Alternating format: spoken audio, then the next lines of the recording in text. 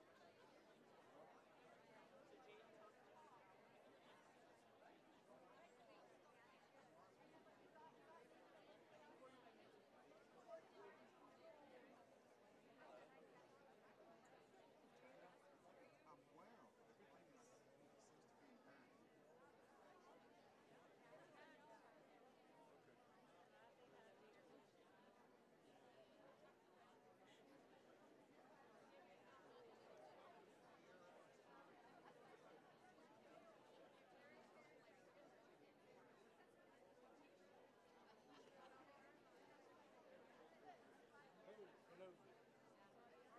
seems to be intact.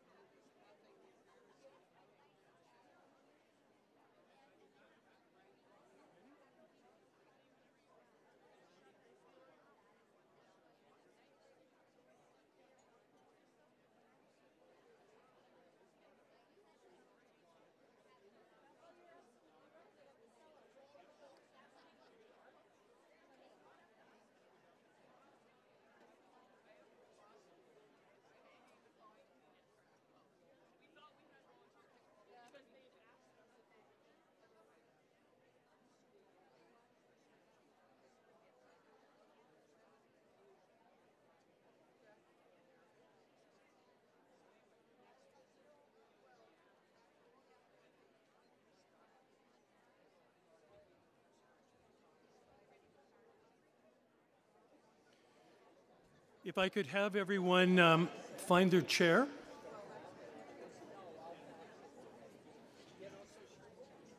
I'm Rob Sutherland, the director of the Canadian Centre for Behavioral Neuroscience at the University of Lethbridge.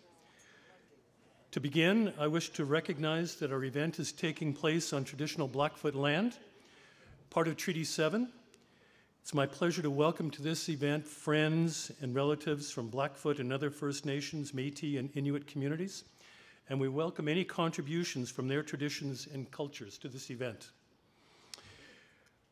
This is the final event in the annual Brain Awareness Week, during which we've hosted a series of talks for the university and wider communities, and our annual open house this morning at CCBN. At the outset, I'd like to acknowledge special guests we have. Dr. Erasmus Okine, Vice President Research at the University of Lethbridge, who would like to offer a few words.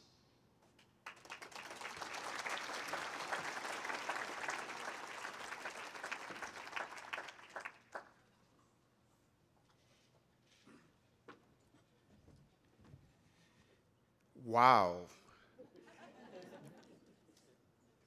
This is just wonderful to have all of you here in this wonderful place.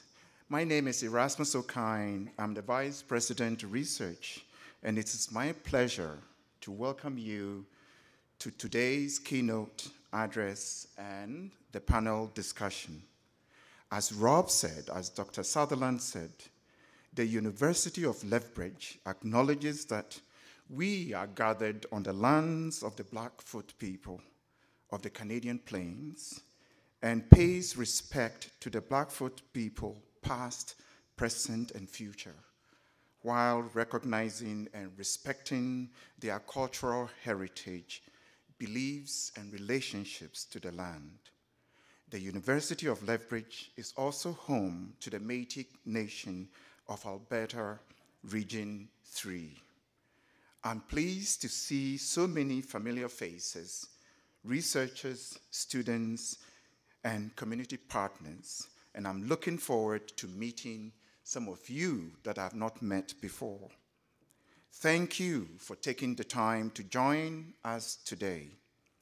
This afternoon's presentation and the following discussion are part of the Brain Awareness Week, a global event with the goal of increasing public awareness of the progress and benefits of brain research. I am sure, as many of you already are aware, the University of Lethbridge is a leader in the brain research, home to the Canadian Centre of Behavioral Neuroscience, and an incredible group of faculty, researchers, and students working in this field. This week represents an opportunity to showcase the work this group is doing and how we at the University of Lethbridge are helping to address some of the biggest healthcare challenges of the 21st century. I, as Vice President Research, am very proud of the brain research taking place on our campus. And as you will hear today, the work of this distinguished group of people is already having a positive impact on the future health of our society. But this does not happen in isolation.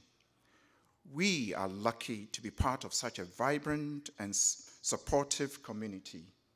And your presence here today demonstrates the supportive community that we have. And that supportive community extends well beyond the borders of our campus to include individuals and organizations throughout southern Alberta and across Canada. Groups like the Alzheimer's Society of Alberta and Northwest Territories, who have joined us today, are important partners in advancing research and serving the needs of communities both locally and abroad.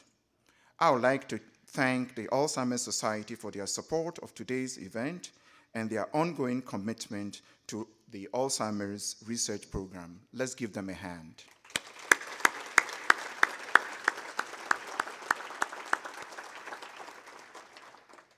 I would also like to recognize and thank students, faculty, and staff showcasing their work here today. And I encourage all of you to engage our students, our faculty, and in terms of discussion, ask them tough questions before you leave. Thanks again to all of you for being here, and I'm looking forward to today's discussion. Have a great day. Thank you.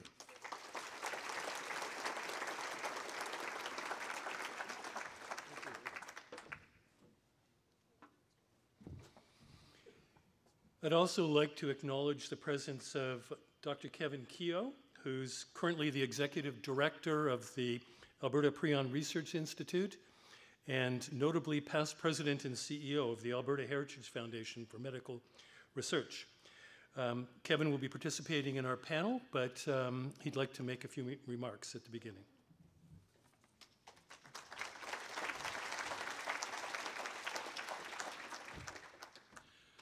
Thank you very much, Rob, and thank you all for being here. I echo Erasmus's comment about wow. We have worked over the last 10 years of talking about diseases like Alzheimer's and prion diseases in the communities around Alberta. The biggest audience has always been in Lethbridge, but you have about doubled the biggest one we've had before, so I'm delighted to see you here. I just wanted to say a word or two about the Alberta Prion Research Institute because we support a lot of Alzheimer's research. We were originally created because of mad cow disease and the problems that it created. But some very smart people, when the creation of the Institute was made 14 years ago now, realized that the nature of the diseases, prion diseases, and likely Alzheimer's diseases and related diseases looked like they would probably be very similar. It turns out that those people were quite prescient, and they actually gave us a mandate to study other diseases besides animal diseases. And so for quite some time, we have been supporting Alzheimer's research and related research. And for the last 6 years, we've been doing that in partnership with the Alzheimer's Society of Alberta and the Northwest Territories, where we equally support research on Alzheimer's disease. We're delighted to be able to do that. I'm also delighted to tell you from my days at AHFMR that the Canadian Centre for Behavioral Neurosciences is the best in the country. It's an Alberta gem. Most Albertans, even most people at the University of Lethbridge don't know this. But if you ask a behavioral neuroscience scientist, they will immediately tell you that. It's a great place. You should take great pride in it. And recently, I've been delighted that some of their young Turks that they've recently hired have been taking money away from the Alberta Prion Research Institute to invest in their research. And they're here today, sitting at the table over here with Erasmus, so you, again, should chase them down and ask them what they're doing, because they're doing really, really interesting work.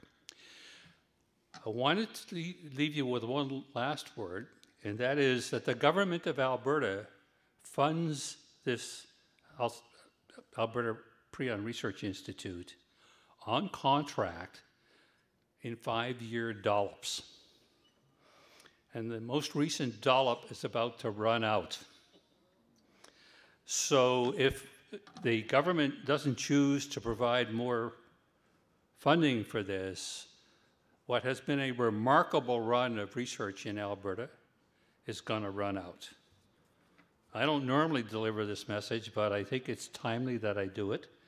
And I would ask you, if you think that what you hear today is important, to remind your MLAs, whomever they may be after a month's time, because rumor has it we may have an election call next week, that this is a really important and successful Alberta investment, and they probably should keep it up.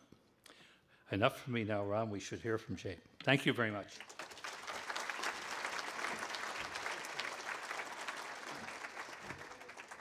Thanks very much, Kevin. And I'll point out that after the main talk today, there will be an opportunity for all of you to ask questions of a panel of people who volunteered to participate in question and answer series. And in addition, there's an opportunity to submit written questions here to my left, if you would prefer to do that rather than getting up and using a microphone after the talk. Also, there is a little card that you can indicate if you're interested in contributing to Alzheimer's research. It's our great pleasure today to acknowledge that we have one of Canada's treasures in science communication, Jay Ingram. Jay's a very popular science broadcaster, best-selling author, and public speaker. Probably most of us know him through his co-hosting The Daily Planet, which was a daily science TV program, which he co-hosted, I think, for 16 years. He was host of CBC's Quirks and Quarks for 13 more years, and for 2 years he hosted a CBC radio series all about the brain. He's authored more than a dozen books, several won awards, and several were placed on bestseller lists. I also note that Jay has received numerous awards for his activities promoting science and public understanding of science, including the Queen Elizabeth II Diamond Jubilee Medal, and in 2009 he was named to the Order of Canada. Today he'll be speaking to us about Alzheimer's disease, a topic that should be a focus of our major concern.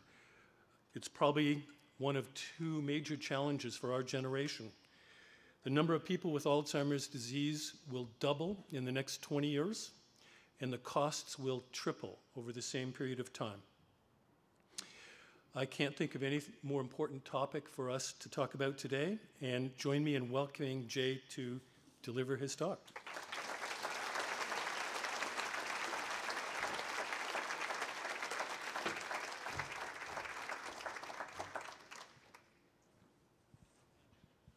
Wow.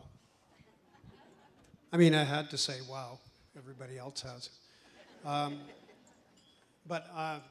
This is an impressive crowd. I'm going to warn you, though, I'm going to talk a lot longer than everybody has so far. And I want to make 2 points before I start. One is I'm going to be talking about the science of Alzheimer's. And in doing so, I don't want to give you the impression that I think that caregiving isn't important, that building dementia-friendly facilities isn't important. They are, and they're becoming increasingly so based on the numbers, as Rob said. That's one thing, but I'm going to talk about the science because that's how we're going to get to better treatments. And I think, given that probably most of us, was that me getting too close to a speaker? No, okay. Most of us know somebody, a loved one, a friend, an acquaintance, a colleague, whatever. Are we going to be able to stop that somehow?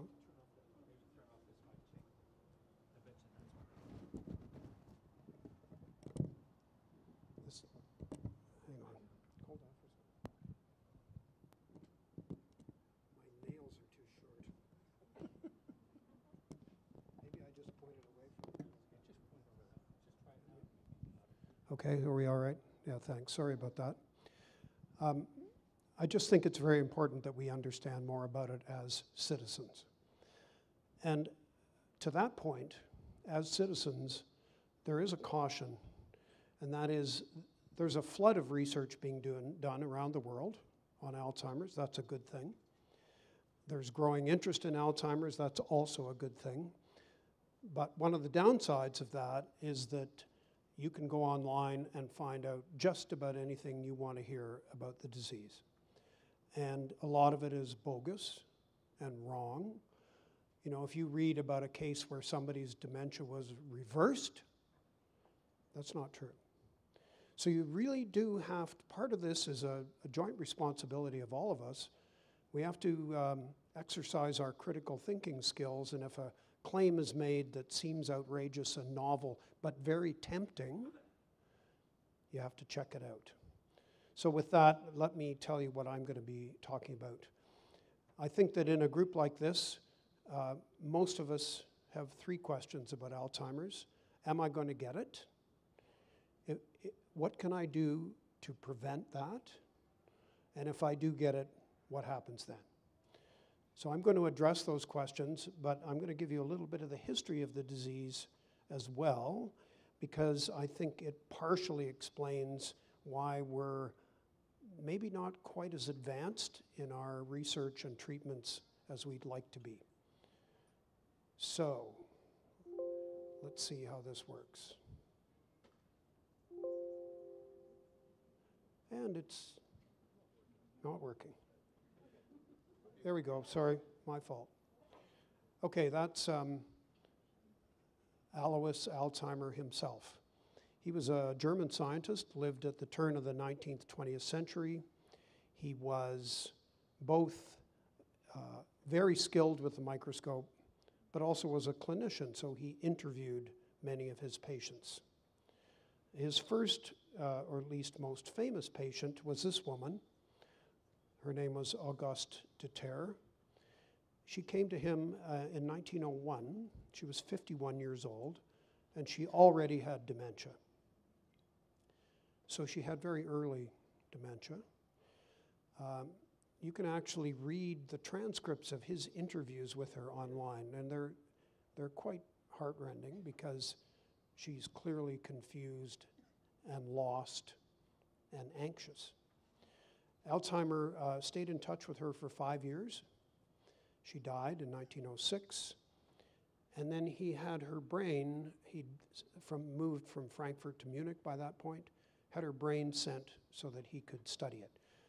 I'm going to show you some of the original Alzheimer's slides, microscope slides, that he made from her brain. But first, just to give you a sense, to be able to look at human brain tissue in a standard desktop, lab, tabletop microscope, you have to slice the brain exceedingly thinly so that light can actually pass through it. And when Alzheimer did that with Auguste de Terre's brain, this was the kind of scene he saw. Now, it looks like a set of blotches and meaningless squiggles, but to an expert like Alzheimer, some things stood out about this.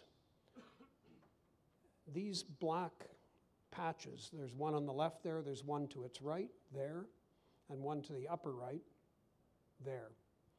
Those shouldn't be in normal brain tissue. He called them plaques. They appeared to be aggregates of material that, as I say, outside brain cells that shouldn't be there. But it wasn't just plaques. There were also these smaller, I don't know, you call them tadpole-shaped or flame-shaped objects. There's one there, one there. They're also abnormal. He called those tangles, and they appeared to be inside brain cells or the remnants of brain cells. So Alzheimer concluded his study of Auguste de Terre by saying 4 things. She had dementia, her brain had shrunk, she had plaques in her brain, she had tangles in her brain. Today, 115 years later, 110 years later, plaques and tangles are still the main diagnostic feature of Alzheimer's disease. So even though, perhaps strangely to us in the 21st century, not much attention was paid to Alzheimer's report on Auguste de Terre, nevertheless, the disease acquired his name. But then for a great part of the 20th century, up until, I would say, the mid-1970s, there wasn't much medical attention given to dementia. There are several reasons. When I was a kid, which was a long time ago, if somebody started to show signs of dementia, that was not seen as anything unusual or even medical. That was old age. My favorite phrase is, oh, Aunt Mabel's gone dotty. See, and it always gets a laugh. But Aunt Mabel was going dotty, but that wasn't normal old age. That was a dementia of some kind. But through the 1920s, 30s, 40s, 50s, and even most of the 60s, either it was not considered, like you wouldn't take Aunt Mabel to the doctor because she couldn't remember things. That was just part of life. There were other theories. An accumulation of small blood clots in the brain. That was a favorite theory in the 1940s and early 50s. It's not completely wrong, but it's only part of the picture. There were even psychosocial theories. Some people argued that mandatory retirement for men brought on social isolation, which is not completely wrong for dementia either, but brought on this isolation and then they acquired dementia. And it's, when you look at it from the point of view of today, that's a kind of an odd thing to choose, because in the 30s and 40s, mandatory retirement would have been 99% men. And yet more women get Alzheimer's than men. So how was it, because they weren't retiring, how come they were getting it as often or more often? Then in the mid-1970s, everything turned around. There was an editorial in a neurology journal where the author just said, for too long, we have not seen this as a disease. It's killing people. It's probably killing Americans, fourth or fifth highest rate of death. It's a disease. We know that plaques and tangles exist. They should be investigated more. And that had a huge influence. But there were also some social influences that turned people like us, turned their attention to it. And one concerned, sorry, I'm going backwards again, that's been my fault. This woman, Rita Hayworth. She was a fantastic actress, dancer, pin-up girl in World War II, a megastar. And just to make that point, this is a video of her dancing with Fred Astaire. Shorty George and latch on to Shorty George. Good people, I'm telling you that the Shorty George is the dance to do.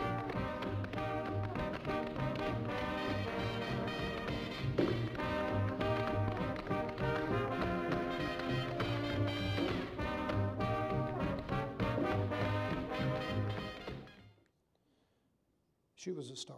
There was no doubt about it. In the 1970s, she was living in a co-op apartment in Manhattan, and the other people living in the co-op wanted to kick her out because she was drunk all the time. And then it turned out she wasn't drunk, she had Alzheimer's. And this case caused a stir in Manhattan, caused a huge fuss across the United States. And at almost the same time, the advice columnist Dear Abby received a letter from somebody who had signed it Concerned. And Concerned wrote to Dear Abby, I've heard about this Alzheimer's disease, but I don't really know anything about it. Where can I find out more? And Abby wrote back and said, the Alzheimer's Society has just begun in New York. Here's their address. Ask them. 20,000 letters. And then it turned out later it's the Alzheimer's Society that actually wrote the letter called Concerned. But those two events, you know, people don't often think that science moves by public opinion like that, but those two really lit a flame under the whole idea of what Alzheimer's is and what we should do about it.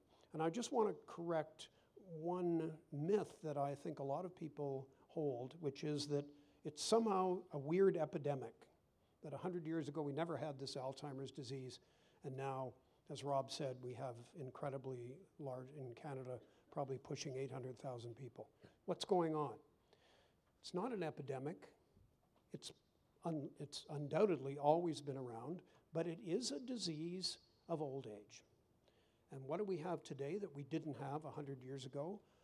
Many more people living past 65. That's one part. And a much larger population around the world from which to draw a segment of the population that's over 65. So here's, sorry, Rita. This is a graph of life expectancy from a variety of countries, starting in 1840 and going to the present. It is a straight line up. And if you do the math, it's about 1 year for every, life expectancy goes up 1 year for every 4 years that pass. So my dad was born in 1909. His life expectancy at birth was 52. He lived to 98, but the expectancy was 52. Of his cohort, that was the average expectancy. My son was born in 1992. His life expectancy was in the mid-70s when he was born. 1 year for every 4 years that pass. And if you actually break that down, it means that a baby born in Lethbridge today will live 5 minutes longer than a baby that was born yesterday. Now, we're talking averages, okay? So it's not actually going to happen, but it's worth thinking about every 5 minutes that you live. Make it worthwhile. Okay. And just to, sorry, I'm not good at this slide advancer, but I will destroy it, apparently. There we go. Just one more graph to emphasize what I just said about life expectancy. This is a graph of the number of 100-year-olds in Sweden and Japan, because they have the best records. Up until about 1950, the line was virtually flat. Now there are the 10 oldest people in the world right now, who are all women, are all over 116. And the record was 122, although it's now in dispute because they think there was a birth certificate gone wrong. Okay, let's get to those questions. Will I get it? The reason most people worry about this is that it's somewhere in their family. A great aunt, an uncle, a father, a mother, grandmother. But it really depends when their Alzheimer's, and there are other dementias, which we might get into with the panel, but I'm going to stick with Alzheimer's.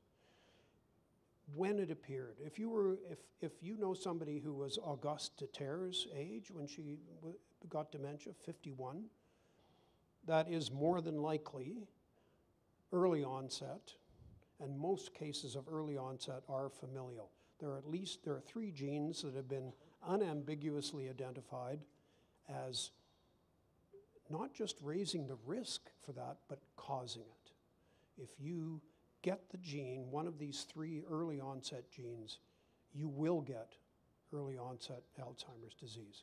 Now, early onset refers to about 1 or 1.2% of all Alzheimer's cases. So in that one sense, it's not as large a medical issue as late onset, which is all the rest. On the other hand, it obviously creates ethical difficulties and dilemmas for people, and I've met some who know that their mother has the gene and she has early onset and she's been tested and she has the gene, and these 3 young people that I met, all in their late 20s, early 30s, were then faced with the dilemma of getting the test. Get the test, you know, and it's positive, you know you're going to get it. It's a difficult question that has haunted Huntington's disease and others for a long time. Late onset, and my mother got Alzheimer's when she was probably first started showing signs in her early or mid-80s, is a completely different genetic picture. I should say that I mentioned at the very beginning, the volume of research right now is astounding. So it's almost likely that anything I say today, next month might be a little bit different, because the number of genes that raise your risk for late onset is growing. Right now, most of them are not very consequential, but may tip the scales a little bit. But there is a set of genes that confer a higher risk of late onset Alzheimer's, but they do not dictate that you're going to get it. So it's quite possible I could have inherited the worst version of these genes from my mother. My dad could have had it too and just didn't affect him because he probably had a better gene to pair with it. It might raise my risk 10% or something like that. But on the other hand, even if I have 2 bad genes, I might never get dementia. So it's a completely different picture. And if your great aunt got Alzheimer's when she was 80 years old, my advice would be, don't worry about it. I mean, really, the most immediate impact you have to look at is your parents. But it's a very, very important thing, I think, to communicate that having an elevated risk can be dealt with to a certain degree. So the will I get it in terms of genetics is that picture. Early onset could be, late onset, it raises your risk and maybe not that much. All right, that does bring me directly to the second question. What can you do to mitigate your odds? This is a complex question as well, because the research is ever-changing. But the medical journal, The Lancet, tried to collate all of these other influences in your life that might help you reduce your odds. And I'm sorry, these are very boring slides, but the only way I can show them well is just print. So let's say you inherit some of those late onset genes. On average, that might raise your risk 7%. But note, education, at least at this time 2 years ago, was estimated to actually lower your risk by 8%. Education is a fascinating piece of this because it almost goes lockstep with how far you went in school. So grade 8 graduation, you have certain risk. Got to the end of high school, less risk. Finished an undergrad degree, less risk, and so on. It's pretty astounding, not only because it's been borne out in study after study after study, but it's also fascinating because it all happens before you're 25 years old. And so some influence at that time is having its effect over the arc of your life. Rob and I were just talking earlier about how more recent research is suggesting that it's not just education, but it might just be intelligence as tested even when kids are 15 years old. And of course, there's probably a correlation. If you're doing well in school, you might be tempted to go on further in school. So it's not that intelligence and education are completely separable. But it'll lead to, I'm sure, an inevitable question. Well, what if I did leave school after high school? What can I do about it now? Right, other than going back to high school. And I think that it's fair to say that right now that everybody does Sudoku and does the New York Times crossword puzzle and watches good TV. I know it's hard, but you can find it somewhere. And hopes that that is the equivalent to education. But the definitive research that shows that confirms that you can do this kind of educational catch-up isn't in yet. I think it'll come, but it's not there yet. When you get to midlife, I was highly distressed to see that hearing loss, because I wear hearing aids, is actually a greater risk than genetics. This is a very new finding, and it's not even clear why. It could be several things, but it's probably one of two things. Either hearing loss is an early sign of Alzheimer's, just like losing your sense of smell is, or it's the social isolation that it brings on.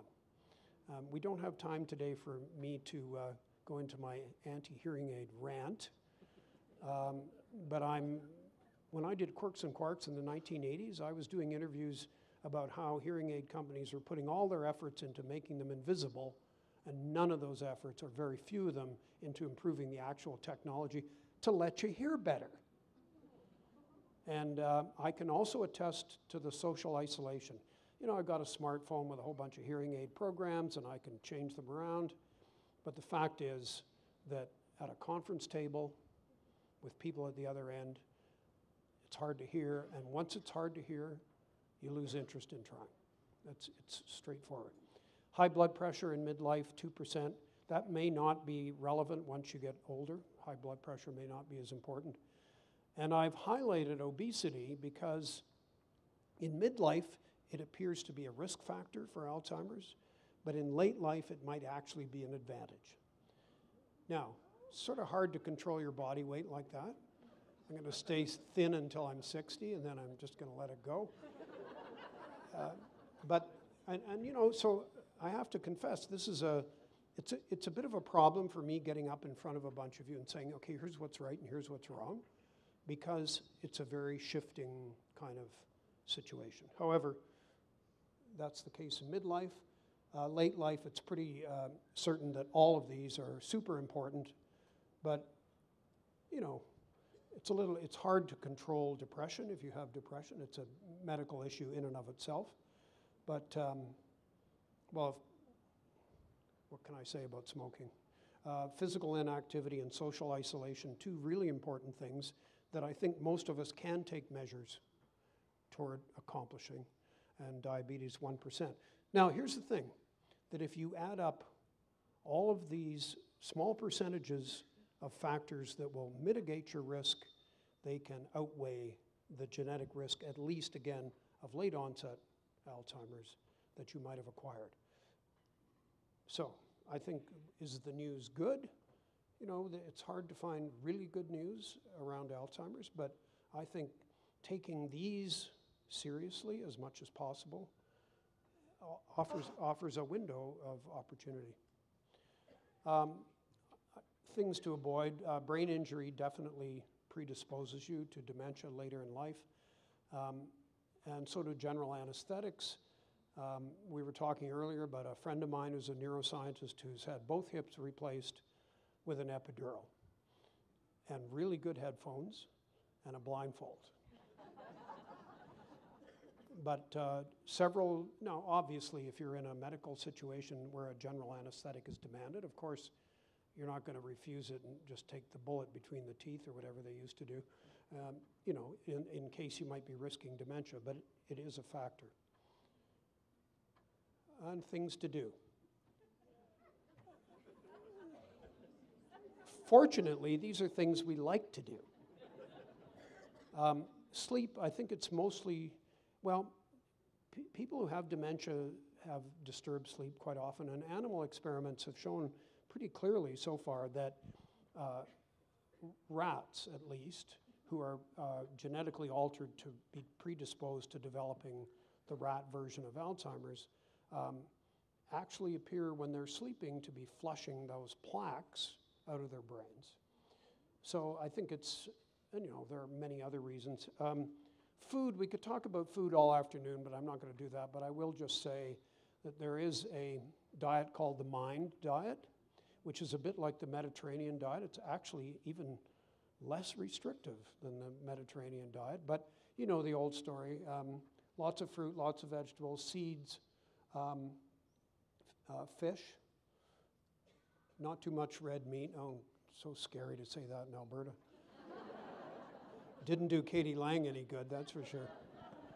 But lots of vegetables. So, you know, here's I mean, along with some of those other things like physical exercise, this is straightforward and not just good for lowering your risk of dementia, but for all other health issues as well.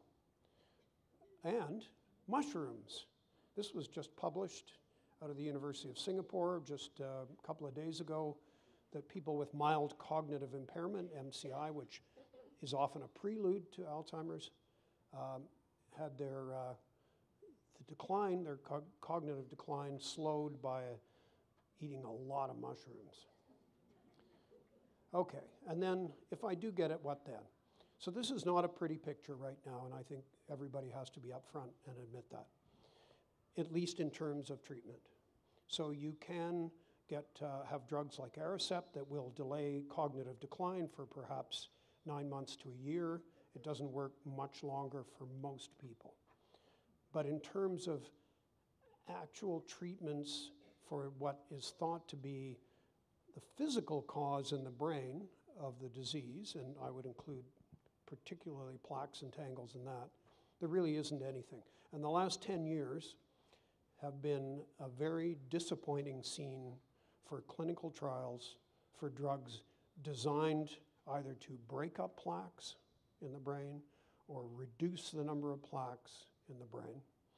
And I think the result of that has been a slow development of some thinking, well, maybe it's not plaques and tangles that we should be worried about. Maybe we should look at other things. Inflammation happens in the brain. Maybe that's the critical factor. I'll talk about another one a little later.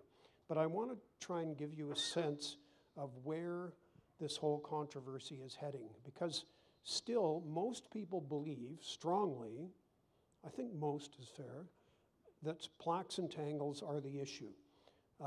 This graph reads from left to right, going from normal, cognitively normal, all the way to dementia on the right.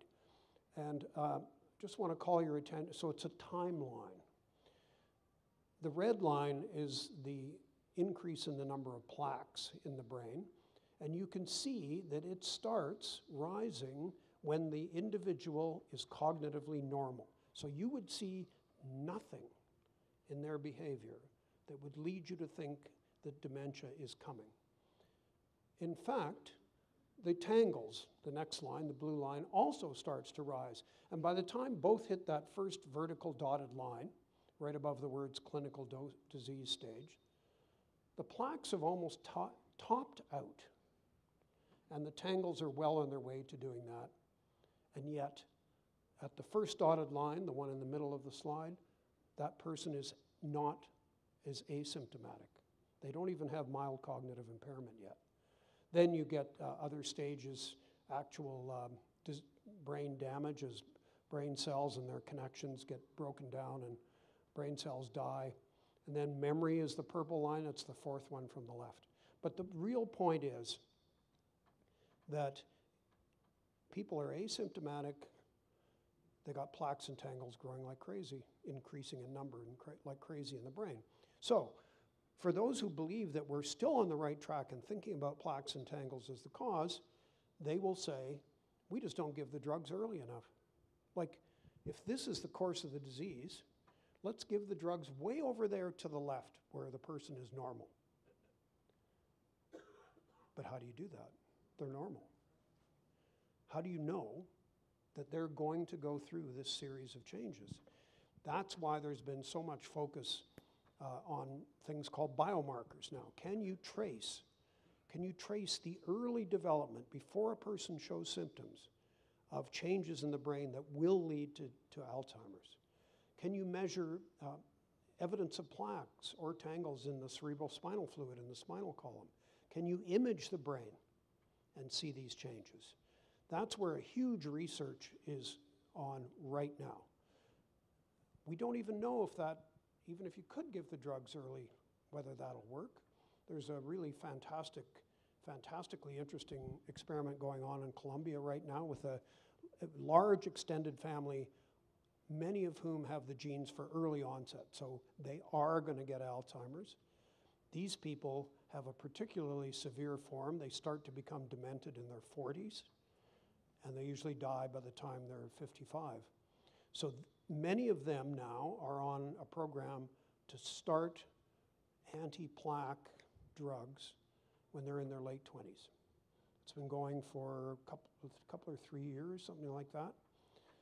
So it's a little bit too soon to know, but if that turns out, that will be an encouraging sign. Still not definitive because that's early onset, and while most of the time you assume that's the same as late onset, it might be different in some of the details.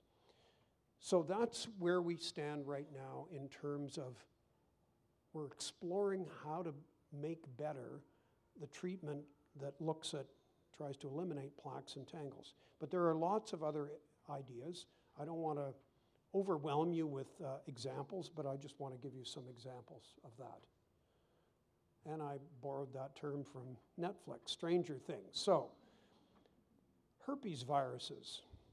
There's been a great deal of attention paid over the last 5 years to findings that in brain tissue of people who have died of Alzheimer's disease, you find often plenty of herpes viruses. Now, is this a cause? Or is this just a correlation? Or is this the fact that a diseased brain is unable to resist the incursion of viruses of many kinds? There are some people who are quite convinced that a serious issue is infection. And if it isn't herpes viruses, oh, by the way, this guy, Leslie Norens,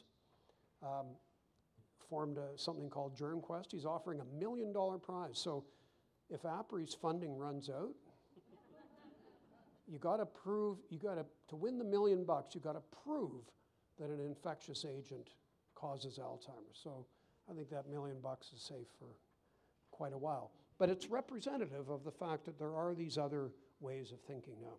And more recently, and you may have heard this about a month ago, a paper was published either suggesting or showing, depending on how much you want to believe, that the bacteria that are involved in gum disease, gingivitis, have been found in the brain. Their protein products seem to be toxic to neurons, and some reputable science magazines like New Scientist actually said, is this the cause of Alzheimer's disease? There's just not enough evidence to call it the cause, but it would be worthwhile brushing your teeth. I mean, what have you got to lose? I suspect it's not a cause, but it's just representative of the kind of thinking that's going on. And I already answered that question. Yes, I'm going to finish with this. It's always good to finish with good news.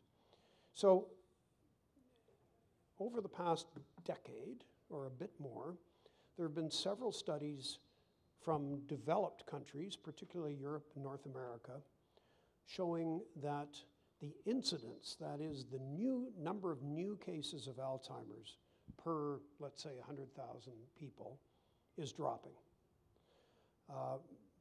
One of the clearest studies was from the Framingham Heart Study, which was started in the late 40s. Thousands of people are involved in this. Their health is checked every year. In the late 70s, a group was looked at. The rate of dementia in that group was, I think, 3.2%. 10 years later, it was 2.8%. 10 years later, which is now the end of the 20th century, 2.2%. The last group was looked at 2009, 2010, it was 2%. So really, from 3.2% to 2%, that's huge. There are many questions. Is this going to hold in other countries? Is it universal? What is causing it? What, despite everything I've said and the numbers that we've heard, what could possibly be allowing the rate of new cases to decline?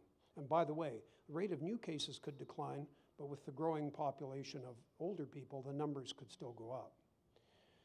So in most of these studies, two things have been identified, but they're a bit slippery because it's not clear. One is education, again, correlation with how far you went in school. And the other is improved treatment for heart conditions of varying kinds. Stroke treatment, prevention of heart attacks, and all of those. Because there, as I showed you in the list of things that might mitigate, one is to control your high blood pressure. So that's been done much better in those countries in the last 20 or 30 years.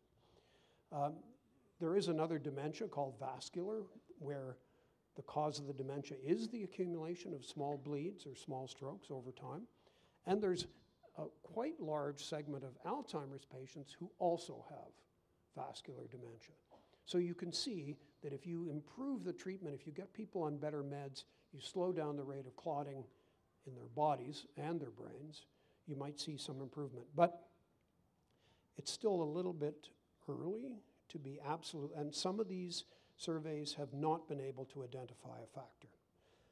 And if you take the historian's approach, you might argue that, yeah, well, that's what's happening now, but then other factors like obesity, drug use, other things that might come on might raise it again.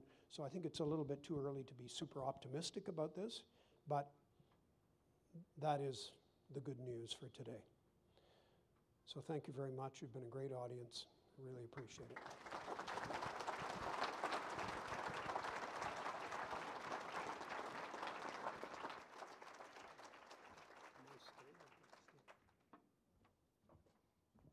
Okay, thank you very much, Jay.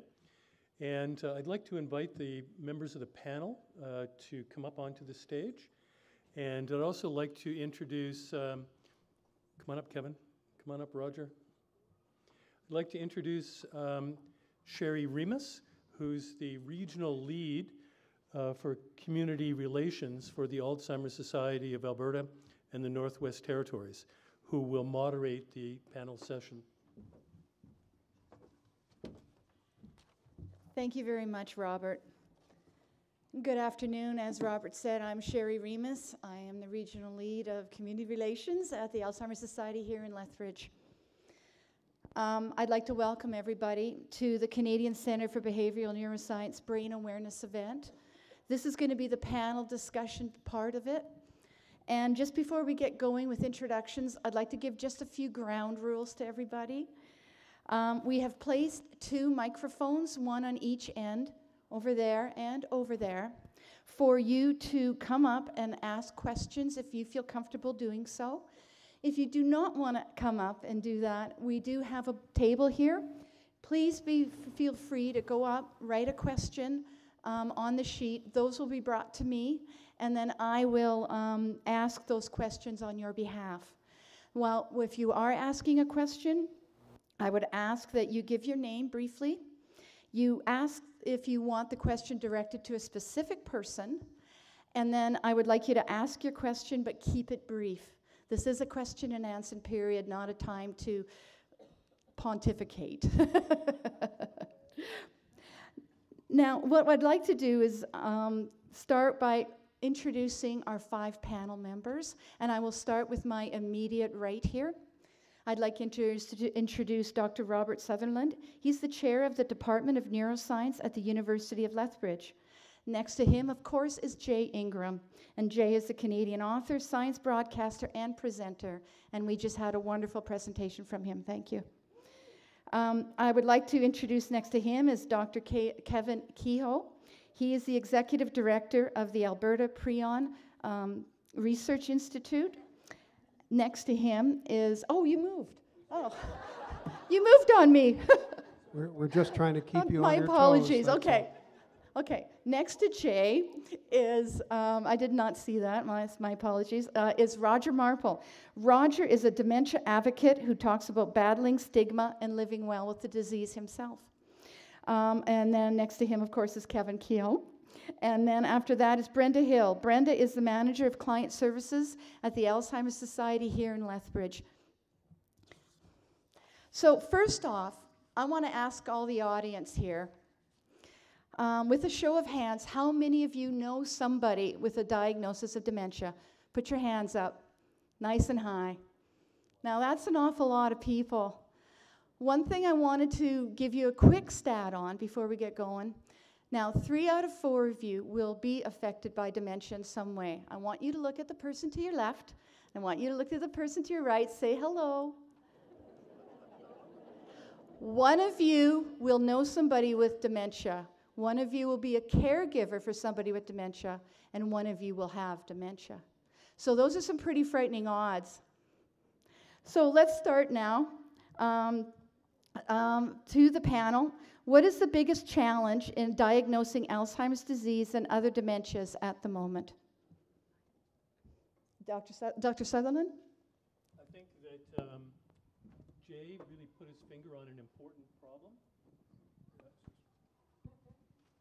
And it's that most of the methods we have right now for detecting the changes in the brain that are related to Alzheimer's disease, by the time we can measure them in the brain, it's really too late to apply any of the prevention steps that we know exist. So we know with the methods we have now, we can probably prevent about 1 in 3 cases of Alzheimer's disease. But that requires, in order to apply it in a very effective way, identifying who is likely to develop Alzheimer's disease. And I think that the biomarker approach, where you are looking at molecules in blood or in brain fluid, or perhaps even imaging molecules in the brain, is going to have to advance to the point where before the damage is done, we can actually see that the disease is about to begin. How does funding affect your ability to do your research for both of you? For Dr. Kevin, how was that affected? Well, I think this is on. I hope it's on. Is it on? Yeah. Well, it is really extremely difficult in this day and age to be an investigator who just decides they are going to go and find out about these things. Doing research is quite expensive. doing it well and correctly is even more expensive. It's easy to go off and answer a question and get an answer that has absolutely no meaning whatsoever. So it is important that there be available money to allow for the right kinds of questions to be asked in the right way. As I pointed out earlier, the government of Alberta has been supporting some of this type of research, and that's really important. The government of Canada supports research like that. The Alzheimer's Society of Alberta and Northwest Territories supports research like that. And more money is becoming available. The challenge, I think, really is, one, asking the right kinds of questions. What questions do you ask when you're someone who's 30 years old? And how do you ask them? And how many do you have to ask to find the right sort of answer? And that's not a trivial thing to be able to do. So the real challenge is having enough money. The other thing is making sure the money is reasonably well invested. And one of the things that we do is we do try to do really good due diligence on people's ideas about what they're going to do. Now, sometimes they can be a little far out, but what we want to know is there a chance that this type of approach will actually lead to an answer to the question that they're trying to deal with? Lots of people design stuff that's not very well designed, and so you can never get a proper answer. So when we do due diligence with your money, because it's taxpayers' money, we're always looking for that. So it's like all of these other areas, there are always more questions to be asked, so there's always there's a need for resources. But it's a lot better than it used to be, and that's the positive news. Dr. Sutherland, would you like to add something to that? I just want to make one point. In addition to making sure that we do our due diligence to make sure that excellent, promising research gets funded and that work be peer-reviewed, it's also important to make sure we're making the investments in the right area where it matters. And one of the things that has been calculated is that the cost to Canadian healthcare systems of age-related dementias is more than the combination of the cost of cancer and heart disease. But we're not making the investments in proportion to that cost. And what we can see is payoff in cancer. We can cure many forms of cancer. We can see that we can cure and prevent many forms of heart disease. We can't yet do that for dementias. This one's for Jay. You mentioned in your speech about all the different mitigating factors that can lead to a diagnosis of dementia. So what happens to the person who's 65 years old, they have bacon every day, they never exercise, they like to watch Netflix all night? Do you have an answer for them? It's always hard to discourage people from eating bacon. But you know, so this is one of the issues that's not directly related to research. Might have a funding implication, but you know, how many? There are 350 of you here.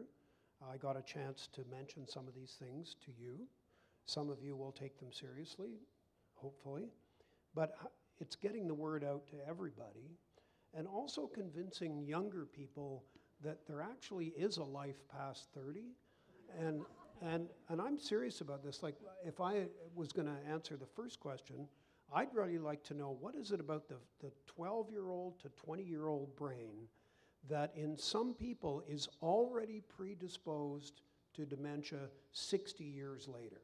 Because not only would that get a leg up on some, maybe treatments, but also would convince the entire population, including young people, that this is important to think about.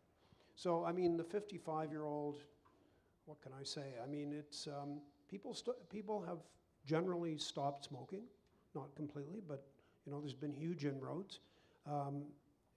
We'll see. I mean, it just takes time to get on the public agenda. Thank you. We have a question over here to my left. Yes? Hi, my name is Kendall Gibson. I'm just wondering if you've heard of Susan Delamonte's research on diabetes of the brain, and it's tied to Alzheimer's, and if you care to comment on that? Any one of you, or all of you? Well, I can give you the superficial view, and then somebody like Rob can give you the real science. She calls Alzheimer's type 3 diabetes, and there is a disruption of insulin processing in the brain in Alzheimer's. And you know, I think it's perhaps a little bit too early to be able to evaluate the overall importance of this, not only this information, but how you would treat it compared to the pursuit of eliminating plaques and tangles. But it is a legitimate point of view that there is insulin disruption. It probably plays some kind of role. But you know, again, Rob and I were talking earlier about the idea of infectious agents like viruses or bacteria. They may play a role too. But it's sorting through how many of these things play a small role, how many of them how many look like they play a role, but in fact are coincident. You know, there was this big fuss that I'm sure many of you remember about aluminum. You should never, like, don't boil rhubarb in an aluminum pot. You'll have dementia the next day. You know, there is aluminum found in plaques, but that doesn't mean they cause them. There's correlation and there's causation, and they're different. Did you want to add to that? Yeah, I'll make one point.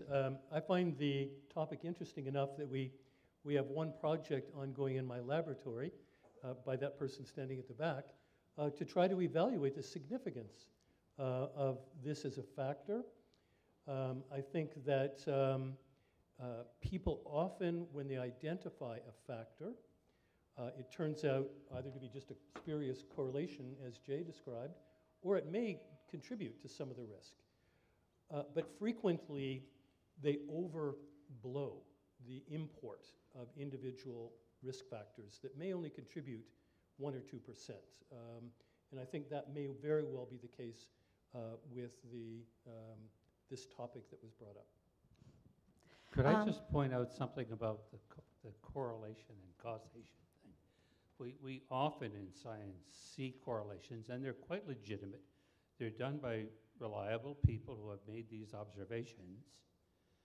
But I think it's really important to remember that they don't necessarily tell us why that correlation is present.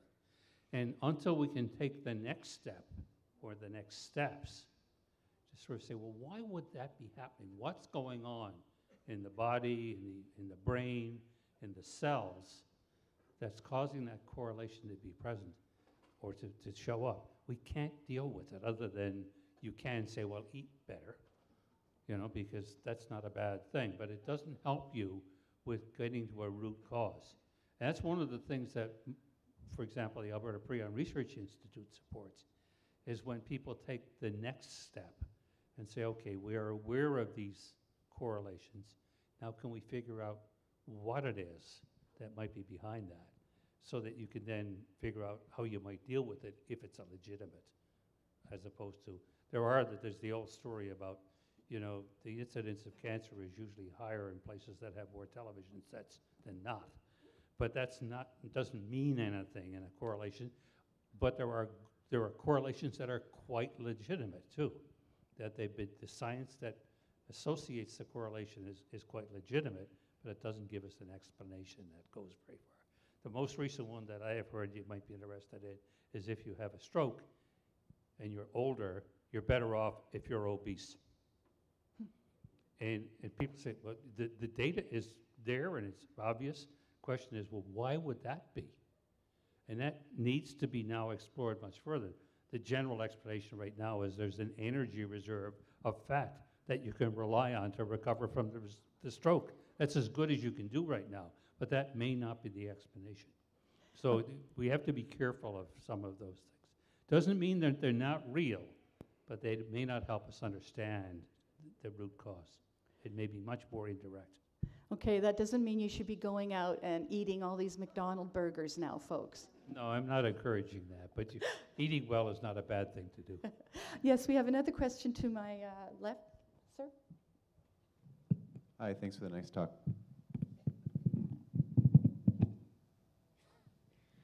Jay mentioned the failure of many clinical trials in the past decade or so, very disappointing clinical trials that we've had on Alzheimer's disease and treatments for Alzheimer's disease. Could you speak to the impact this has had on how clinical trials are now being done to treat Alzheimer's, and if there's anything that needs to change about the rigor of science that we're basing these clinical trials on, or the honesty of that science, doing registered experiments, or just how this has had an impact on the ways clinical trials are being done? That's like 6 questions. So can I summarize the question by saying how the failure has impacted the sort of present and future of research? Okay. Well, I mean, if you're a researcher, it's given you lots of opportunities. But, you know, it's not a good thing that there's one really significant reason why the failure of clinical trials, and it's almost complete, right? Almost every clinical trial. And some of them were incredibly frustrating because the drug actually succeeded in the goal, which was to reduce the amount of plaque, but people continued to become more and more cognitively impaired while that was happening. And that, in fact, has sparked some skepticism about the role of plaques, but there are many reasons that that could have been the case. There are people that think that plaques actually are good in the sense that they represent a sort of collection of what are really the most toxic entities, which are much smaller than the plaques, and that if you were to bust plaques up, you might just worsen the situation. But drug companies are losing enthusiasm because they invest millions, if not billions, into new drugs. And when they don't work, that's just money down the drain. And there are probably easier fish to fry than dementia in your drug development program. And one company's just pulled out of the anti-Alzheimer drug business. So that's all driven by shareholders and stuff like that, but that's one less company that's encouraging research to try and develop new drugs. On the other hand, that's how it works, right? I mean, early on in treatments, and I would argue we're kind of early on, failures are inevitable. And what they do is I guess the positive side is they make people, researchers, funders, more determined to get the right answers. But right now, I would say if you're still talking about plaques and tangles, a la Alzheimer himself, I still think that's the main dish on the table. And the first really strong approach will be somehow figure out how to get the markers so you can give them earlier. If that fails, then I think we're into a new ballgame. I have one more to my left, and then I'm going to take some questions that were submitted. Yes, sir. I have actually 3 questions in one. When we're looking at prevention versus treatment, obviously the dollar follows the treatment rather than prevention.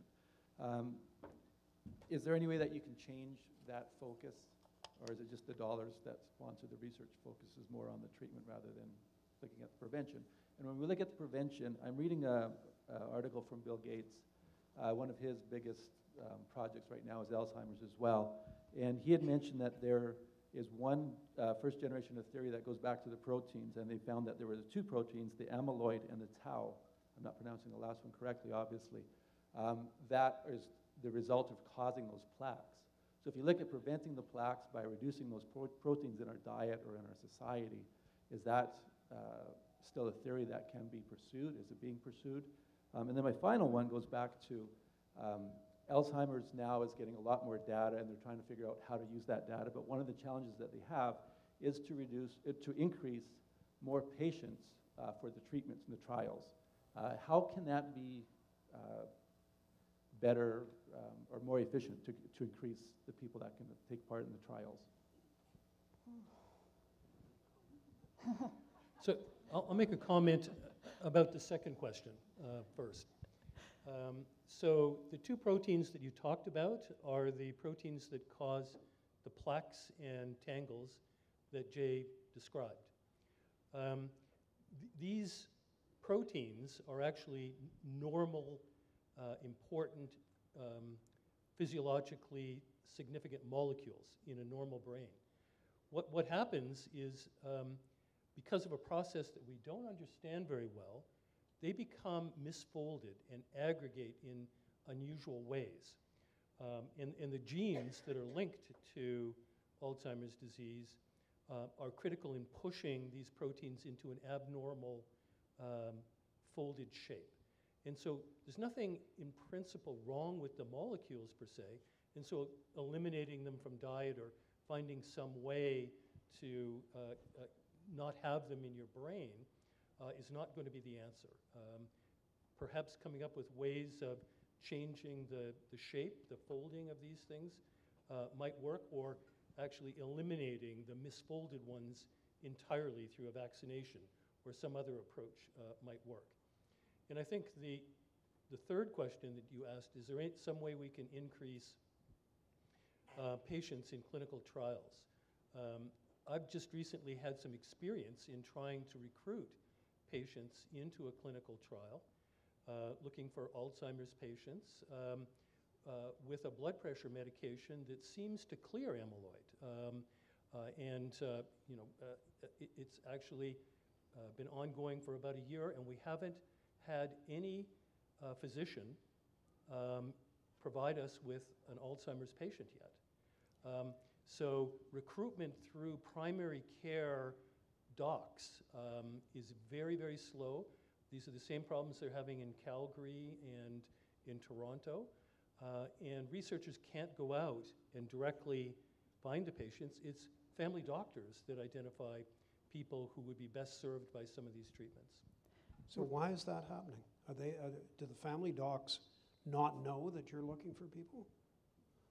I think you'd have to ask the family docs. That's it. And I think, for me, that's one of the misconceptions. I think many people with Alzheimer's, and Roger, I'll put this over to you, or dementia would be more than happy to participate in research. However, when you're looking at credible research and research that is going to then eventually make some change, and that's Dr. Rolls, but there are many things that have to be put in place so that the efficacy of that research is correct and people can rely on it. And so I think it's, communication, it's definitely awareness, and it's the wherewithal, because all of this costs a great deal of money. And in order to support the research for actual patient kinds of clinical trials, and I don't know if Ellen was talking about those kinds of things, but it's a very complicated issue. And Roger, I don't know if I'm speaking out of turn, but I'm sure many people would participate if they knew what they were participating in. Roger, what would you like to add to that? Well, I've been through an actual drug study.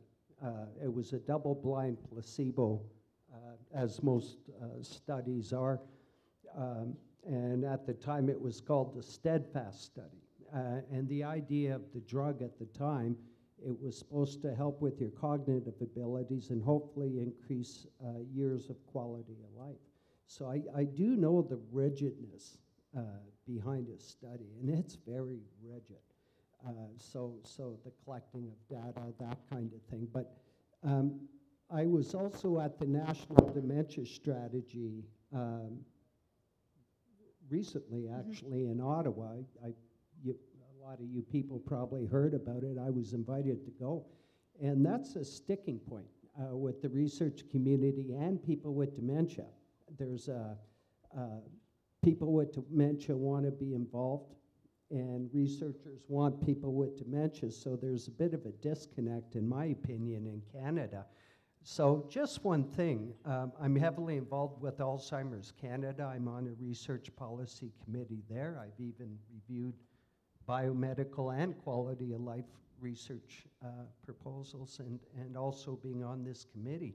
But something on the cards with Alzheimer's Canada is, and I'm thinking this will be in the near future, is they want to create a hub that, for example, if Dr. Sutherland is doing a study, he would, and it's got to pass all the ethics and all the criteria behind it, not just anybody can reach out and look for people with dementia. There's a very strict protocol when it comes to research proposals. But if the research proposal passes the criteria, they can go to Alzheimer's Canada and say, hey, listen, I'm doing a study on this. And it passed all the ethics, everything's good, it's in place. Their hope is to create a hub, a connection between people with dementia and researchers to help facilitate their research. And Kevin, you wanted to add? Yeah, not to that specific point, but to come back to something that Jay said about the issue of drug trial failures and what some of the consequences are. I'm not an Alzheimer's researcher. My background is on stuff that helps keep your lungs open. And in 1967, there were 2 clinical trials that failed to treat young, premature babies who didn't have this material. And then everybody went back and said, okay, we don't think that the general target is wrong, but we're obviously approaching it the wrong way round. Well, what can we do?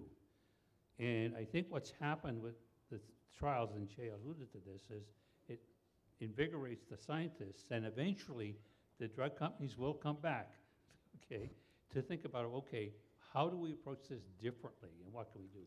And I can tell you by 1987, there was then a treatment available for premature babies, but it did take some time to get the companies over it, the doctors over it, and the basic scientists moving along to the point where they said, yeah, this can be done. I think this is going to happen in Alzheimer's too. That's the good news part. There's another example of, there was, at the beginning of this century, there was a thought that perhaps one of the reasons more women get Alzheimer's than men is that after menopause, estrogen levels fall, and estrogen is known to be neuroprotective. So there were 2 or 3 big studies carried on where postmenopausal women were given estrogen replacement, and they didn't work. And in fact, they compromised the health of some of the women in that study. The women in that study were all 65 and older. Menopause average age is 52 to 53. It hasn't changed with that whole life expectancy thing. And there are a lot of people who think if we had done the same sort of thing that is being contemplated with Alzheimer's drugs, given estrogen replacement, but immediately after menopause, it might have had an effect. But enthusiasm for that was so dampened by these results that those new studies have not taken place yet, and that's coming on to 20 years. I have a question for Roger. Roger, one from the audience. How do you live well with Alzheimer's, both as a person with the disease and as a caregiver? So you can speak about part of that. Well, as far as the caregiver, I'm single. I live alone, so I am the caregiver. But how do you live well with Alzheimer's? You know, a message I keep pounding away at, right from the beginning is the narrative, my experience is the narrative behind Alzheimer's or any form of dementia, quite often it's a sad narrative. And quite often the conversation goes to the end stages of the disease. And that's a horse we've beaten pretty well to death. And it's important to talk about end of days with dementia, but it's equally important to speak about when you're in the functional stages as well. So something I do constantly is try to let people know, and the different phases of dementia, beginning, middle, end. So you all have your perceptions of where you're at with this disease, so I'm speaking from my perception where I'm at in the here and now. And I always try to let people know that it's possible to live well with dementia, regardless of the challenges you may be having, memory issues, being confused, bad days, good days, bad hours, good hours. I'd even go so far to say that. But there's pretty cool advice. Jay mentioned the mind diet. I can remember my doctor, I'm going to see her. She grabbed that very book, threw it down on her desk, and she says, Roger, you got to buy this. She talks me into all sorts of things for living well. She's really cool. And I don't want to be at the receiving end when she's upset with me if I say I'm going to do something and I don't. Holy cow. You don't want to be on the receiving end of that. But she grabbed the book and she threw it down. She goes, this is the Mind Diet. I use this book myself. Rebecca Krantz is the author. And she goes, it's really cool. It tells you what foods are good for your cognitive abilities and also some downright delicious recipes in there. Because you tell people with dementia, you got to eat healthy. Well, what the hell does that mean, right? You know, and you got to make it fun. You got to make it interesting. You got to hand them a cookbook, right? You know, that kind of thing. So anyway, I go by this cookbook, and it's really cool. So I do feel good from eating well. Exercise is another thing. She goes, I want you to do cardio one day, and weight training the next. And then she takes the study, slides it across. She always backs it up with research. Everything she gives me, she'll follow up with here's the research on it. So she said these exercises specifically help you live well with dementia. Great. Off to the gym I go. My worst enemy is idle time, doing nothing. I think one of the most important things, or at least for me, is exercising your brain.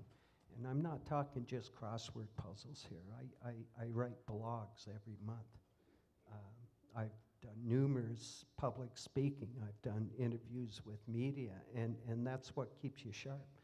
When you're sitting around doing nothing, that's when I feel declines very quickly. You know, so one of the most important things in my mind, you got to eat well, you got to exercise, that's all common sense, but you really got to work the noodle, that kind of thing. So yeah, there's tons of things I do to live well, but the big thing is I live life. I love to travel, so I travel. I love to have fun. I shamelessly chase fun, right? Shamelessly. You know, there was a food and beverage show in town. Woohoo, let's go. Try some cool wine. Yeah, but get out, live life, have fun, and do it for as long as you can. Roger, you talked about writing for different things, and I recently read an article that you wrote for the Early Onset Dementia Alberta Foundation's newsletter, and it was about language, and you mentioned dementia sufferer specifically. Why do you dislike that term so much? Well, okay, backing up just a bit, I hate stigma, and I hate it with a passion. I don't like the negativity that comes with it. I don't like jokes on Facebook. I bet you if I said, anyone who cruises Facebook, you would be hard-pressed not to have seen an Alzheimer's joke. How many people here have seen an Alzheimer's joke on public media of some kind? Newspaper, Facebook, that kind of thing. Anyway, it's a pet hate of mine, so I argue that quite often. But language is very important. What you say, challenge jokes on public media, that type of thing. We need to change the trends. But, you know, dementia sufferer, as you asked, I can remember I did an interview for Global Canada when I was in British Columbia. And a friend saved the clip of the interview and emailed it to me, and I'm watching myself speak. And this happens over and over and over again. where I'm watching myself speak on the interview, on the news clip, and then my name, you know how when someone speaks on TV, their name comes underneath it? Well, my name comes up, and below that it said dementia sufferer, right? And I go, oh, Jesus. You know, the last thing I want is to be portrayed as a victim or have people look at me with pity. So I personally don't like that. Can the word suffer be used? Of course it can. And there is people, especially at the end stages, that suffer with dementia, but I think we should leave that description up to either me, living with dementia, or family members and friends who live with this disease as much as we do, not for the media, right? So ever since that day, every time I do an interview for any type of media, newspaper, TV, I make it a point to say, don't describe me as a dementia sufferer. You can say living with dementia. You can say diagnosed with dementia, Alzheimer's in my case. But don't call me a sufferer. That's not for you to generalize. And I always advise people, if you're speaking in general about people with dementia, I wouldn't use the word suffer unless you're actually speaking from that point of view. And the other day I did an interview just in this last week for a newspaper, and I forgot to mention it. As you may imagine, I have issues with memory, and I forgot to say, hey, by the way, don't call me a dementia sufferer. Sure as crap. Dementia sufferers in the headline, you know, so people need to, especially the public media, if you're out there, you know, just fight that urge to say that. Thanks. No, yeah. Brenda,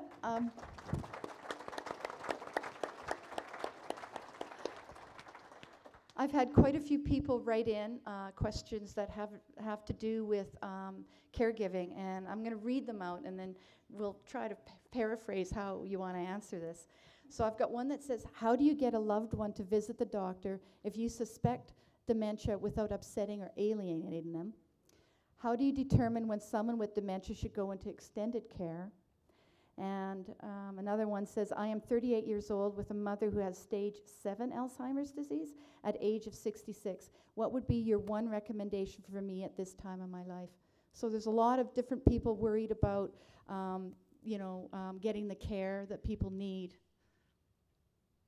Well, I would say one of the things that I'm quite vocal about, and people often don't like me, even sometimes my own family doesn't like me for this, but I think if you're having issues with cognition, with your health, with problems, somebody needs to take the person to see a medical professional. I'm not a medical professional, but somebody needs to drag that person to a doctor or have a good, frank conversation with that person about the issues or the things that they're seeing in their home. My colleagues and I at the Alzheimer's Society will be happy to sit down and have that conversation with you and the person, your loved one. We do that on a regular basis. As well, for the next part, if you're looking at someone that young with I'm thinking close to end stage of Alzheimer's disease, if you're talking, I know some people do stages 1 to 8.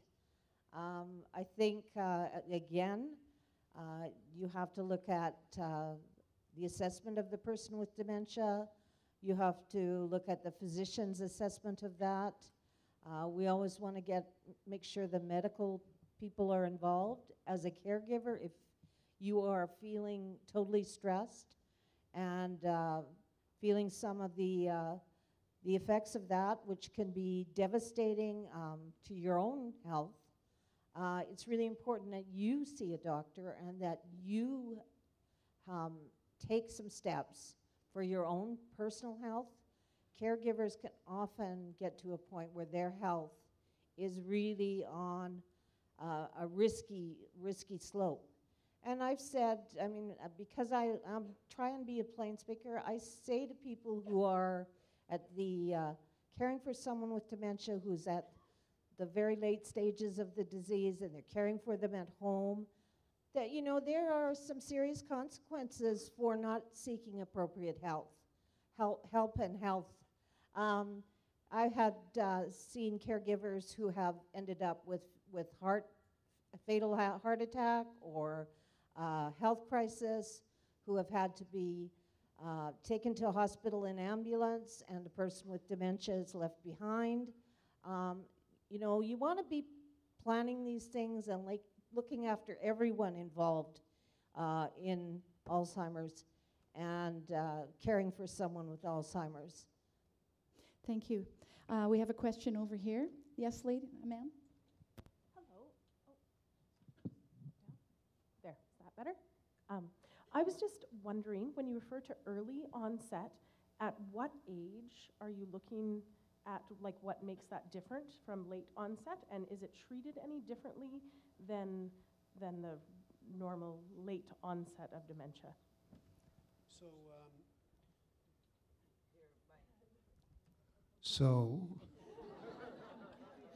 Sorry, I've been thinking about the Mind Diet and thinking that Skip the Dishes and Uber Eats should be co-opted to give discounts if people order Mind Diet meals. So maybe there's a funding opportunity there somewhere. Sorry, I know that wasn't your question. Rob may be able to refine this a bit, but generally speaking, early 50s would be a typical familial early onset case. As far as I know, and you could enlighten me on the caregiving, but I think the caregiving aspect is pretty much the same. I don't know whether the course is more rapid, but the course of Alzheimer's varies quite significantly among people as well. But I mean, early 50s generally. And so it's, other than maybe some ambiguous cases in the 60s where it might not be immediately obvious, have you passed the cutoff and are you now into late onset? But generally, I think it's fairly clear which you're dealing with. Anybody? If I could just add a little bit, it turns out that exactly the same proteins, the two abnormal proteins, are involved in early onset and late onset. The only difference is that the accumulation of plaque, the abnormal amyloid protein, occurs much earlier in early onset, but from the time that starts building up until the end point of the disease, it's exactly the same amount of time as in late onset. So the disease goes through its course earlier in that person's life, but there seems to be the same kind of process. We don't know what the real triggers are in the case of late onset, but the three mutations in two genes that Jay talked about, we know that is the trigger for the abnormal proteins. Otherwise, they seem to be the same disease. There is something to be said about the course of late onset related to the whole education piece, because in the face of not being able to define exactly what education does for you that's good, people have labeled it brain reserve or cognitive reserve. The idea being that somebody who has an extensive education and maybe did well on intelligence tests when they were young can absorb or withstand a larger load of plaque in their brain before they start to decline cognitively.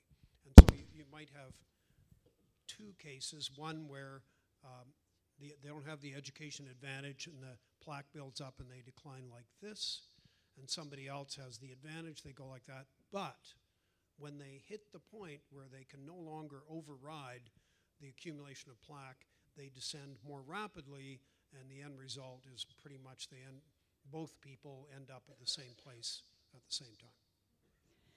And I know I've read that there are people with early onset that are getting it in their mid-30s. So there are cases of people in their 30s and 40s who get early onset. But Roger, how old were you when you were diagnosed? Yeah, I'd be described as early onset. And how old? 57.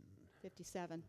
So, yeah. Yeah, just stuff I read on your website and Alzheimer's Canada, but if you're looking for a dividing line between early onset and regular diagnosis of dementia, I think if you're below 65, as a rule, that's your rule of thumb to describe it as early onset, or it's still Alzheimer's with vascular components is my actual diagnosis. You mentioned people had that. That's my case. So I don't know. I that early onset thing, I think it just means you're getting younger, right? It doesn't really change your diagnosis. Am I correct? No. Yeah. So I have a couple questions here for whoever wants to try to answer them, and they're to do with different reasons for perhaps getting dementia. I'll read both of them out.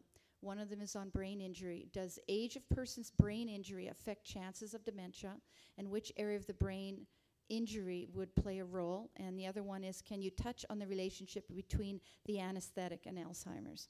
So I'm not sure who would like to touch on those. I think it'd be really hard to be able to identify what part of the brain would be most significant to predispose you to dementia after brain injury. And I don't know about age. Again, it's, the problem is honestly gathering information in just about every respect of this disease, every aspect of this disease. And, it's like general anesthetic. What if you had 3 when you were 12? I don't think we have enough cases to be able to draw any conclusions about that. It's like brushing your teeth. It's always good to, if whenever possible, avoid traumatic brain injury. And obviously, slipping on the ice and getting a concussion, you're not going to wear a bicycle helmet to the grocery store, I don't think. But, there are ways that you can protect yourself that would be sensible otherwise. And I think the whole diet thing is like that. It's not that you should eat that range of food to prevent dementia. It's just generally better for you in almost every respect. And so those are the things that I think are probably going to be the easiest to promote, things that, because people will have, you talked about stigma, people will have a bit of a stigma about doing something to prevent dementia just because they don't like the idea of it. Whereas if you can sell it as this is just a sensible way to live your life, I think it'd be better. Kevin? There's one thing about the way in which some of these diseases, I suspect all of them, but at different stages, develop physically in the brain. And if you get brain injury, it may well depend on when you get it and how severe it is. And people, remember, there are 2 proteins that are potentially bad proteins in Alzheimer's. And the plaque tends to form earlier, as Jay showed you, than the other protein that's called tau. And tau particularly develops, you can see it regionally develop over time in the brain. The A-beta plaque tends to occur faster, earlier. That maybe it probably develops like that too. But it may well be that if you get concussed or you get bad brain injury at different times, you may have an effect on that. We know that very serious brain injury probably leads to something called chronic traumatic encephalopathy that you find the famous movie about the football player. So the timing of when this happens and how severe it is may have a very important impact on this. And again, as Jay just said, we just don't have enough data at this point to be able to explain that very well, except the fact that we know that it's one of the risk factors for Alzheimer's and maybe some other dementias. I have a question over here to my right, ma'am. Ask this question here so I don't go home and Google it.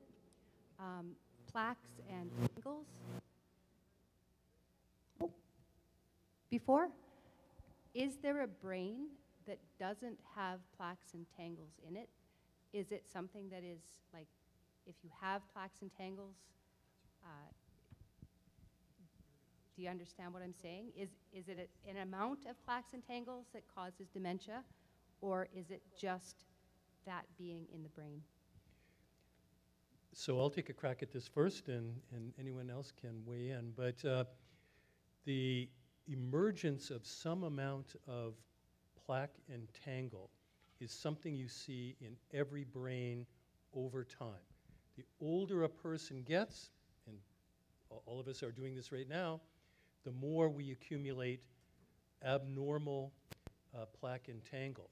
Now, it depends exactly on other factors about the brain. For example, education is something that Jay emphasized. You can have the same level of plaque and tangle, and it can be quite high, but you could show no cognitive symptoms at all, no memory problems. The same level in a person with very low cognitive reserve or education, and you could end up seeing something that would qualify as Alzheimer's type dementia.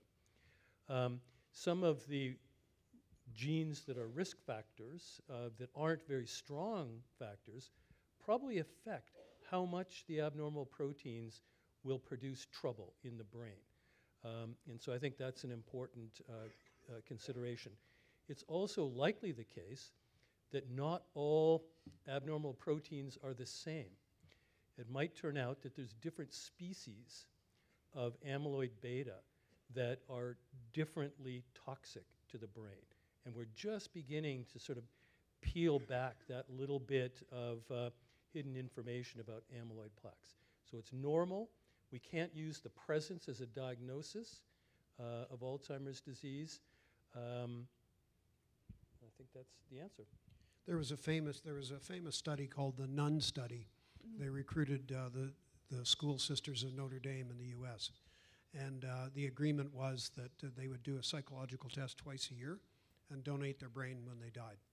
And the amazing single individual was a woman named Sister Mary, who died at 101. And in the psych test that the most recent one she did before she died, she did better than all of her colleagues. Now, mind you, her colleagues are all 85 and over, but still she was well within normal bounds, and her brain was absolutely full of plaques and tangles.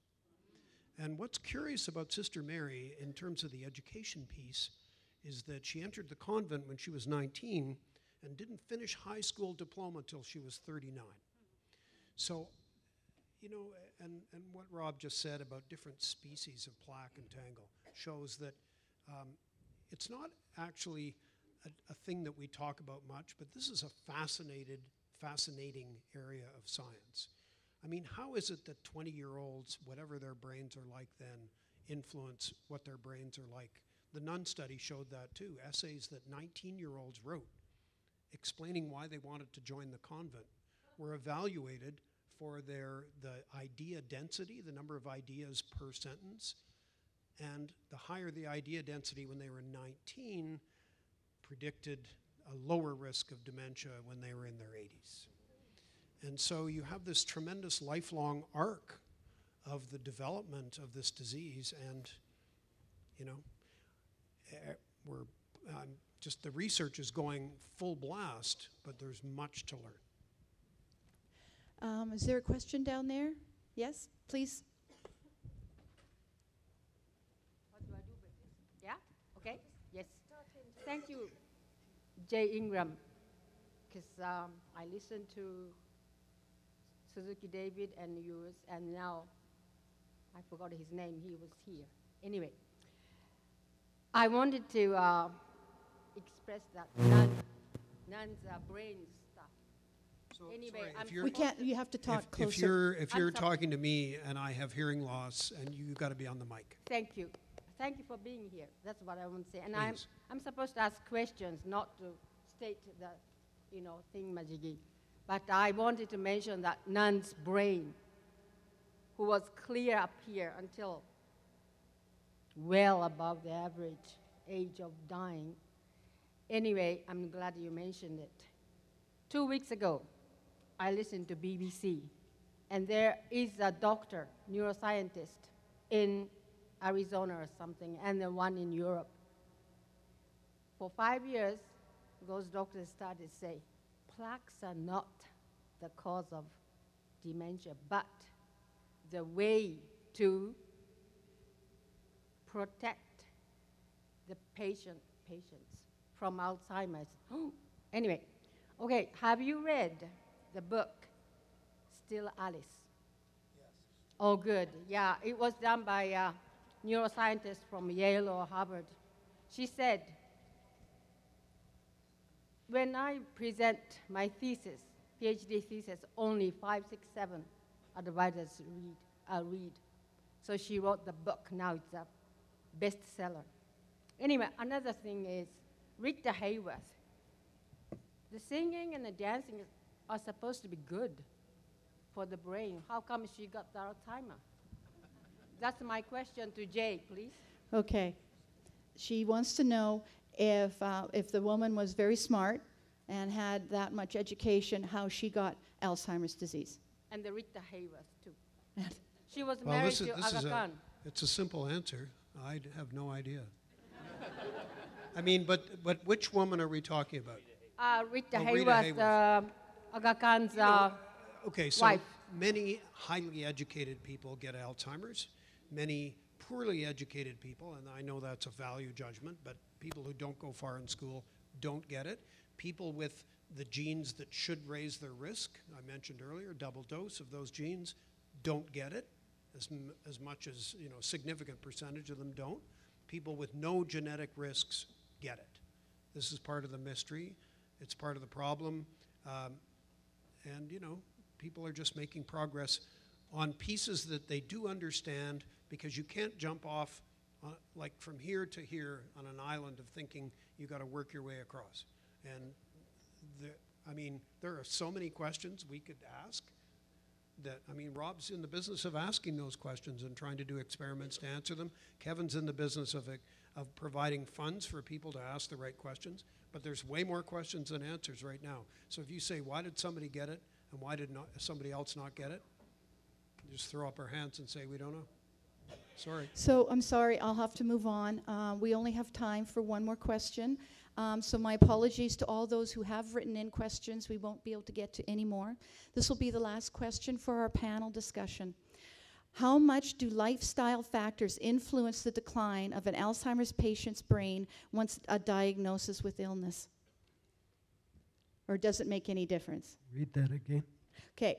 How much do lifestyle factors influence the decline of an Alzheimer's patient's brain once they have been diagnosed with the illness? How much do lifestyle factors influence that decline? Or do you know? Do you want me to take a kick at it? Well, you know, I was talking earlier about exercise, diet, all that. I think, you know, if you're looking to live well with a disease with no cure, you know, something I always point out, we all live with this terminal condition called life, right? We're all going to die. There's no cure for life yet. There's no cure for dementia yet. So what's the difference? The name of the game is to live well for as long as possible, regardless of what our challenges are. And lifestyle to me is huge. It's like, there was something someone told me once. They said, why bother get a diagnosis? We're going to die anyway. Why bother do anything about this disease? We're going to die anyway. You know, that's crazy. You know, embrace those lifestyle changes. Do your homework. And if you got something that works for you, do it. But that's a huge part. I mean, probably the most important thing for living well with dementia is embracing those lifestyle changes. You know, maybe a better diet, exercise. But I'll tell you, man,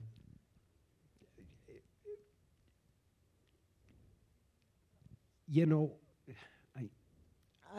can I chime in Yeah, here, yeah. Roger? I just think I've known Roger for about 4 years, known of him. And he started off his diagnosis time and started working towards living a better life every day. I think maybe Jay or one of the docs can correct me if I'm wrong, but I always tell people, if you've met one person with dementia, you've met one person with dementia.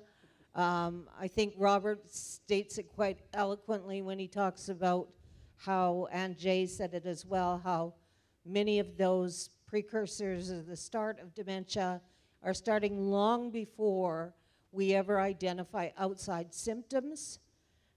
So taking care of ourselves and doing the things that we know are not going to harm us, but are going to be better for us, is certainly, going to make a difference in all of our lives. I saw Rob speak a week ago and thought to myself, oh God, the only thing I have protecting myself is my fat.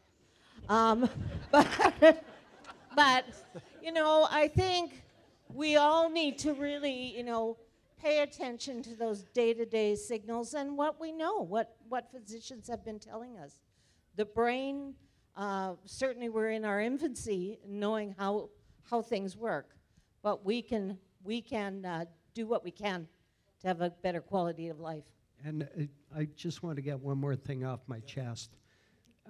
If you have loved ones, when you mentioned dragging them to the doctor, get that diagnosis, I'm living better with dementia than I was before I was diagnosed. And that's just a series of working with your doctor and tweaking medications and eating better, and all of a sudden you find yourself living pretty good with a difficult disease. But I just talked to a lady, and this is something to take home. I was having a talk with a group towards dementia, and we're having a good conversation, and this one lady come up to me after the talk, and she goes, yeah, I gotta go tell my mother her sister just died. I said, God, I'm so sorry to hear that.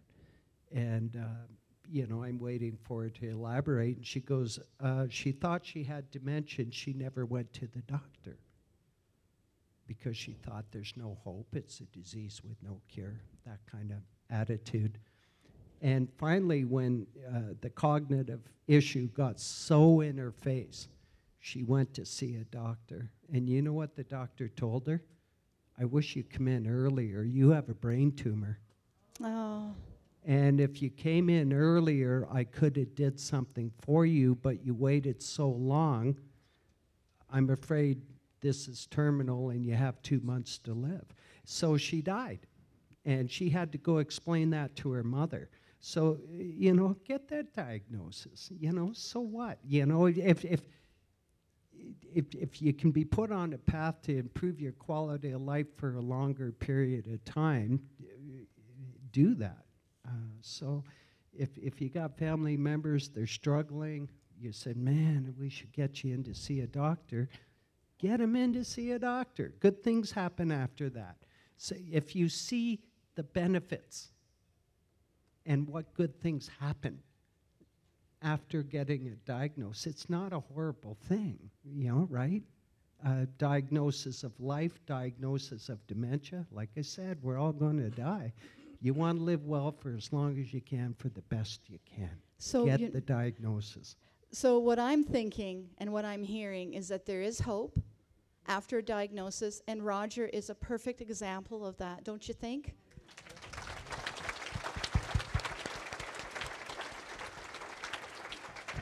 And then when you take him to the doctor, tell the doctor that Rob is looking for people for his study.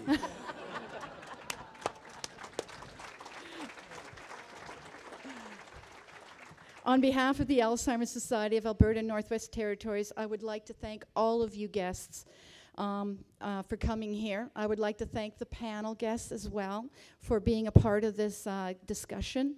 I'd also like to thank Dr. Sutherland and his team at the Canadian Centre for Behavioral Neuroscience for allowing us, the Alzheimer's Society, to be a part of this whole presentation and the panel. I would like to invite Dr. Sutherland to come up to the podium to just say a few final words. Thank you. Thank you, Sherry. And I'll just add a couple of more thank yous. First, I'd like to thank Institutional Advancement at the University of Lethbridge, particularly Kaylee McKay, for doing a great job in pulling things together. Outstanding. I'd like to thank Jay Ingram in particular, and Roger and Kevin. Thank you very much. And I'd like to thank the local Alzheimer's Society of Alberta and Northwest Territories for all of their input and enthusiasm for this event. I think it's great. Final note of thank you. This occurred as a result of a gift from the estate of Harley Hotchkiss. Thank you.